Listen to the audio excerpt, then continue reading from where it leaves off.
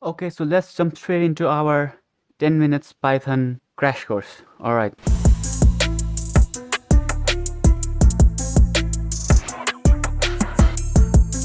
Here are the things that we will learn. Number one is variables.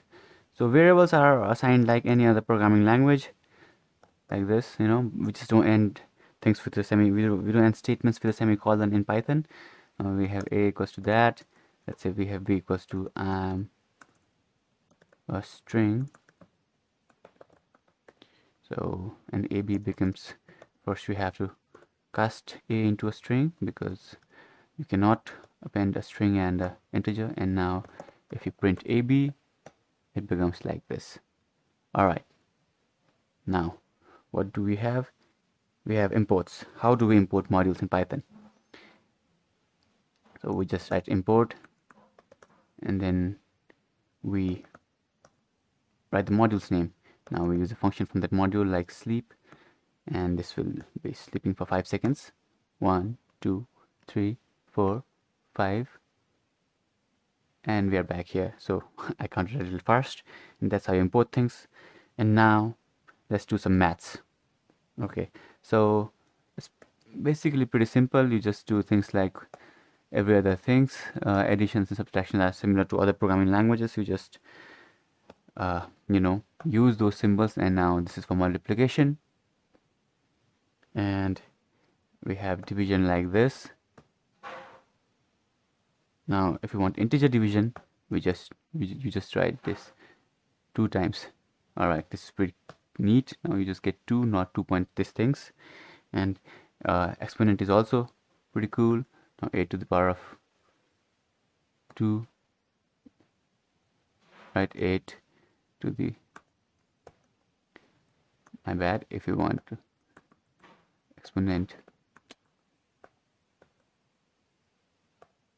plus 3, it's 512. So this is 2 asterisks are for exponent, 1 is for multiplication, and modulus, like other programming languages, it's the same. You get 2 here. All right, moving on to comparisons. Comparisons is same as other languages for the most part. Let's say if you have x equals to 5 and y equals to 6, and you want to compare x is less than y, this is true because x is less than y. And if you have y is less than x, you get false. All right, now you get x is less than or equal to y, that is less than equal to, and x is greater than or equal to y, you get a false because x is not greater than or equal to y. And if you want to check equals, you just write double equals to and it returns false, and you write not equals to is just not equals to y, and that is true. Okay, so let's get into Python conditions, that is if else. So let's say we have x equals to 10 and y equals to 12. Now we check if x is less than y, we print x is less, and we say if else if x equals to y, we say x is equal.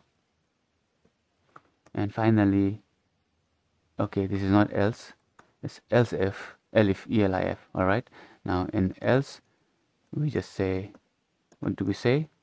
Since x is not less or x is not equal, that means x is greater. So this, if we run this, we see x is less is printed because x is 10 and y is 12, so x is less is printed. So those are our conditions, guys. And now let's move on to our logic. So what are the things that will return true? If it's just true, it will return true. If it's true or false, that means either one of these two should be true, then it will return true. So if it's or, it's true. If it's true and false, that means if there is and, it means both of these statements should be true. So this will return a false, as you can see here. Now what are the things that will return false? If a statement is false, that will return false. If a statement is false or false, that means both are false, right? here we had one of these should be true, so it returns true, but if both are false, it returns false. Now finally, if we have false and true, both of these must be true to return true, but if any of these are false, it returns false because it's AND, as we had discussed above. For AND to return true, both must be true, and for OR to return true, any one can be true. So it's the same here, both must be true to return true, so it returns a false. Alright, now finally let's move to our good old functions. So how do you define a function in Python? Just go def and your function name. Let's say our function name is welcome, and we'll take a name here, and we'll just print welcome, and then we have our name, so we'll say our function welcomes a person. All right, so how do you call it? We just say, you just write welcome and the person's name, and if the person is Batman, you just go, it says welcome Batman. So that's how you define a function. Say the name is, this is the name, this is the parameter, and this colon is what is the scope of this function. All right, now also this one beautiful thing about Python is lambda. So let's say we want to write this in one line.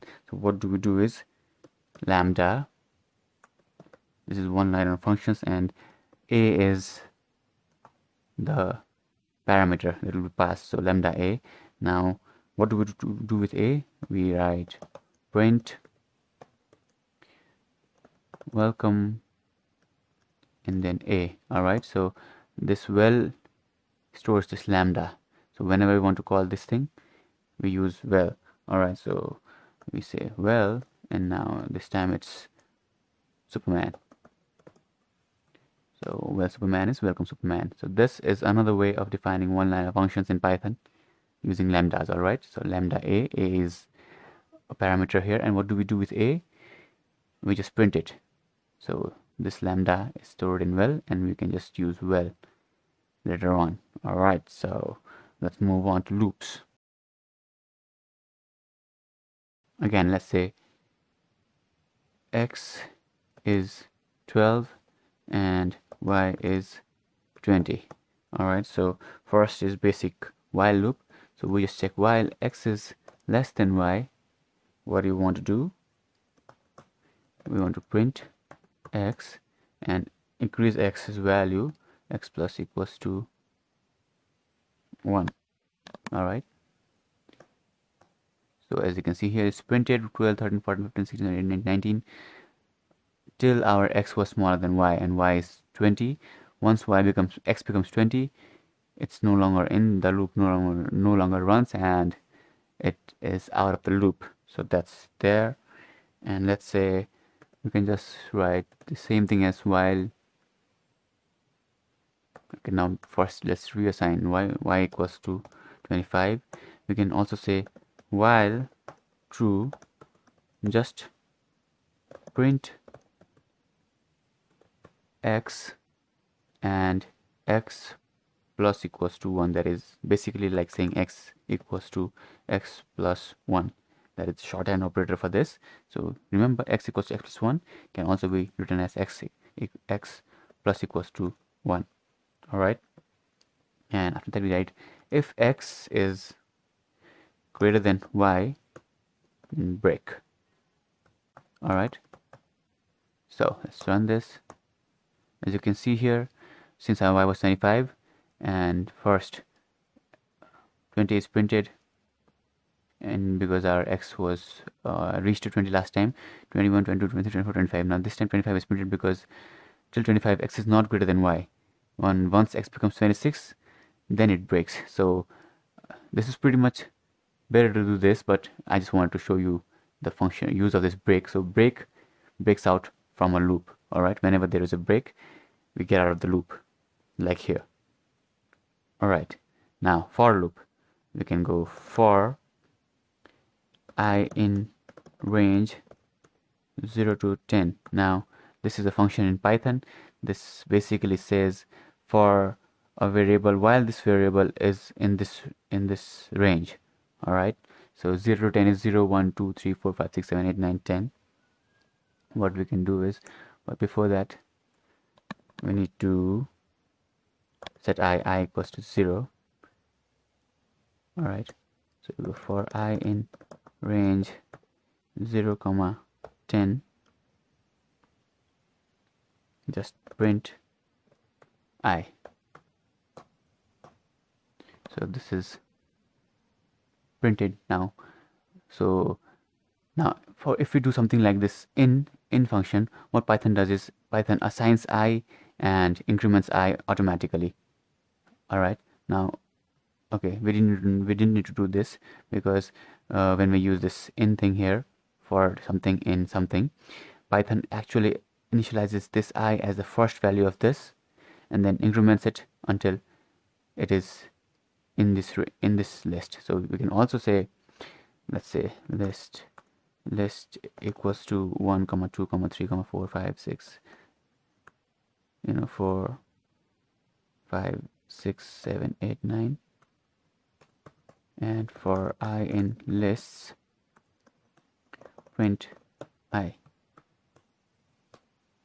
So again, as you can see here, this I is initialized as the first value of this list, that is 1, and then it is incremented and it is printed till it's in this list.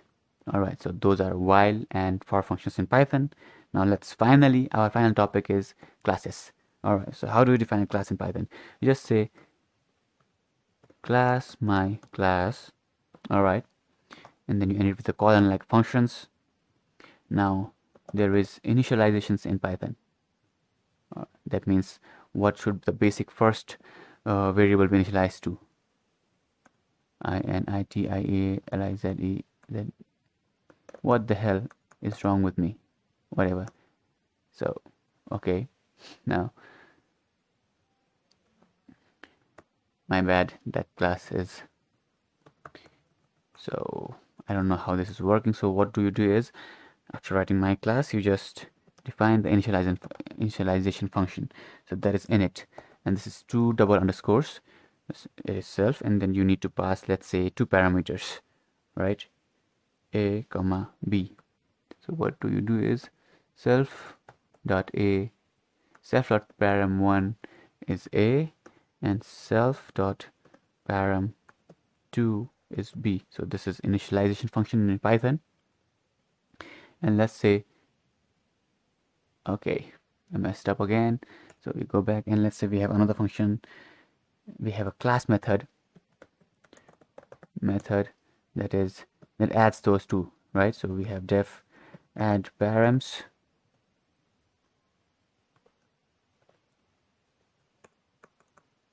right? It takes the self and no other functions, and it will use these two functions, class parameters. All right, so it just returns RETURN return. What do you want to return? Self dot param1 plus self dot param2. All right, now we have a class ready. So let's define an object.